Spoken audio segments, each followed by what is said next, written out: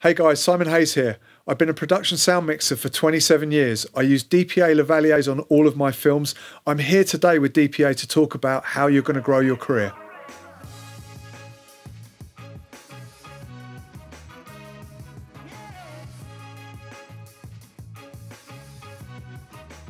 When we're looking for new assistants in my department, what we're looking for is ambition. We're looking for people that are keen. We're looking for people that desperately want to be in the film industry, in the sound department.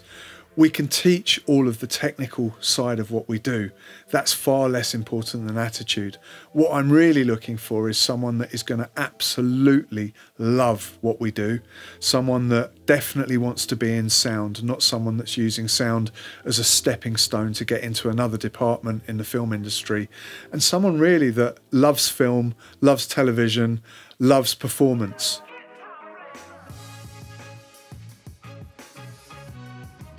Well, look, the interesting thing is, if you are going to do a course, it's not going to start you any higher up the ladder of jobs in the sound department anyway. So you could come in without having been to the National Film School or to Bournemouth or any other of the institutions that are running really excellent sound courses, and you would still be starting in the same position, which is as a sound trainee.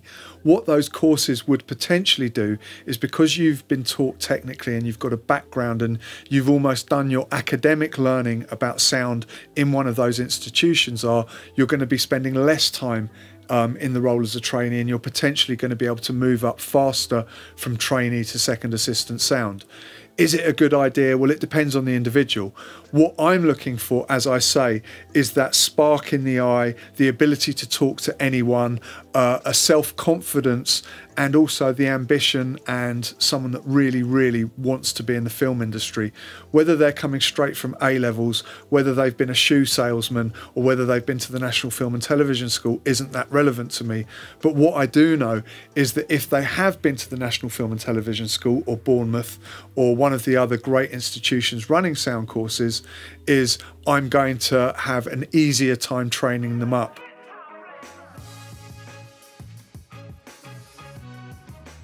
So, as new people to the sound department are moving through the ranks from trainee up to first assistant sound, my main piece of advice for them is don't think that you know it all.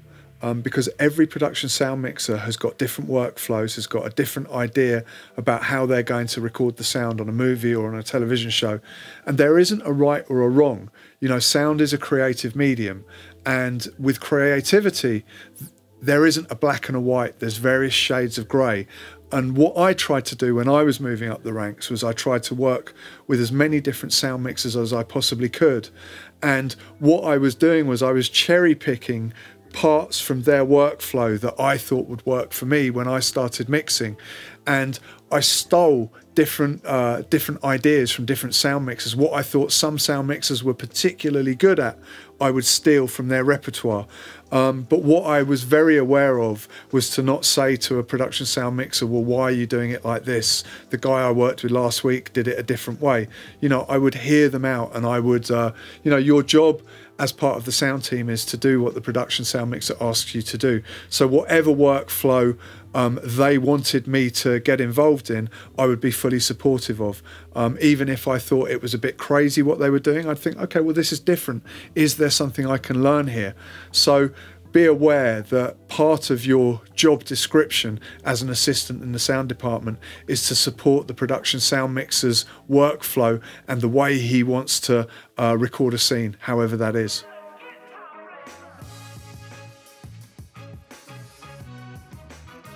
I don't think that there's ever a time where you can say, I'm ready. I think that what you do in the film industry is, when there's an opportunity, opportunities don't always knock twice, you take the opportunity.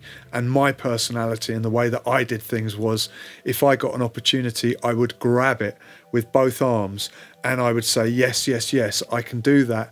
And then I would go home and say, okay, I've just committed to something. I'm now going to sit down and technically work out how I'm going to achieve what I've just been offered. And that's how I started production sound mixing. Basically, I did every single short film I was offered. While I was boom operating, I was going and mixing short films for directors who were starting their careers. So there is a really buoyant short film industry. And what I would say is, my advice would be, go and get involved, go and do those films. There's often no money involved. I would never ever recommend people to work for no money, but if you're on a project of love where the director isn't getting paid, the DP isn't getting paid, well, guess what? The production sound mixer isn't going to get paid either. And that really can be a fantastic training ground for young technicians moving up. What you don't do is, you don't go and do a low budget feature film for no money. I'd absolutely advise against doing that. But when we're talking about people trying to make showreels, directors trying to make showreels, perhaps they're an actor trying to get into directing, perhaps they're someone that's just left film school trying to get into directing. All of that kind of content is a really, really great place to go and be a production sound mixer if right now you're a sound assistant.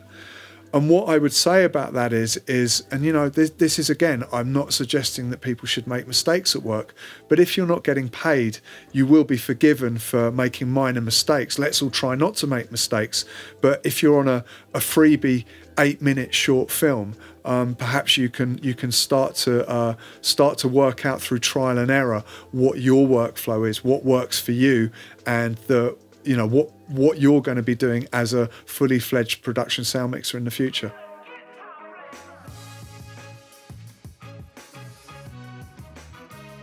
What I try and do about conflict is to never ever get to a stage on a film set where I am in conflict with anyone, whether it's another HOD, certainly not with a director, any of my crew.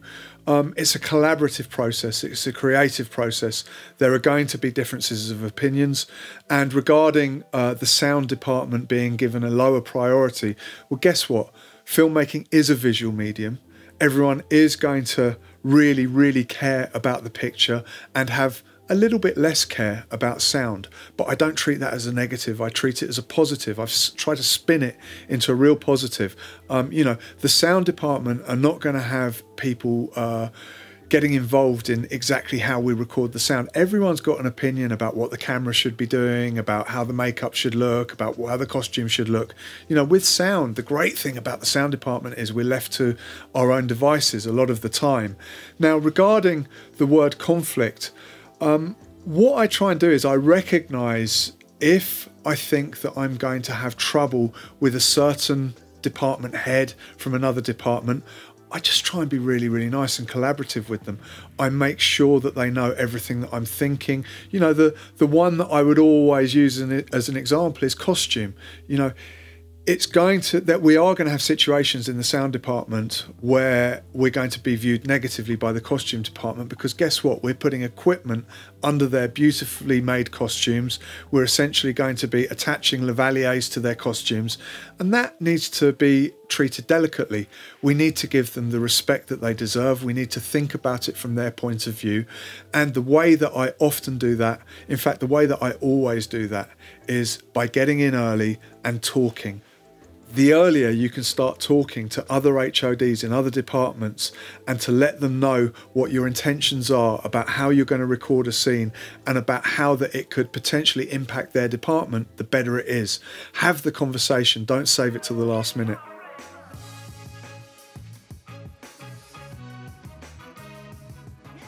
Okay, so the big question, doing another take when the director and the actors want to move on.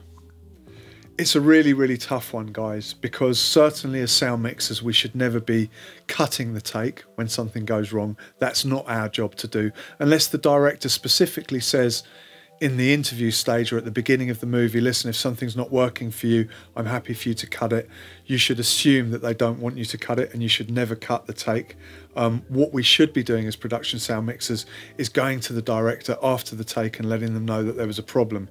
Now, how do we negotiate for another take when the director wants to move on?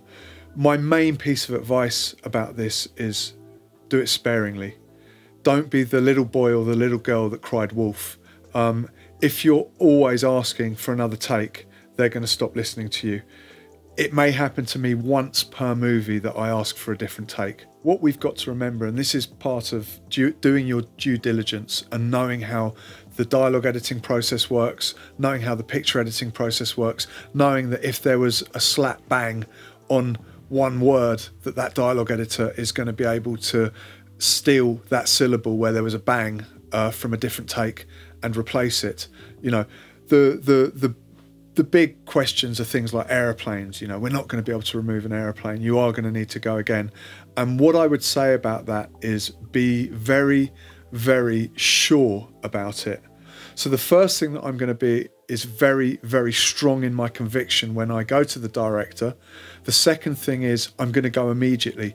I'm going to be out of the chair on the sea of cut, so that before the first assistant shouts, right, we're moving on, check the gate, I'm already talking to the director. Because once they've yelled checking the gate, it's really, really hard to reel them back, because the actors have come out of the moment, and the director doesn't really want to put the actors through that. He wants to keep them in the moment. So it's a case of getting to the director fast. So here's another really, really big thing. Make sure your sound cart is at all times as close to the director as possible. Don't do that thing of being miles away behind the set, because you won't be able to get there fast enough when there is something you need to talk to the director about. It's really important that you're seen as part of the creative process. The other thing that I will do is I won't shout loudly across the set. I don't want any of the other HODs or any of the actors to think that I'm dictating to the director what he or she should be doing. I will go and quietly talk to the director so that no one else can hear what I'm saying, and I will get there fast and say, that take was completely unusable. You're not going to be able to fix it in post. This is one of the rare occasions where we need to go again. Terribly sorry about that. It's going to take 90 seconds to get one more. And generally, when you get across there that quick, you say it quietly, straight to the director on a one-to-one basis, not across the set, so you're looking like you're trying to tell them what to do, then generally you will get that one more take. So speed, conviction, and one-to-one.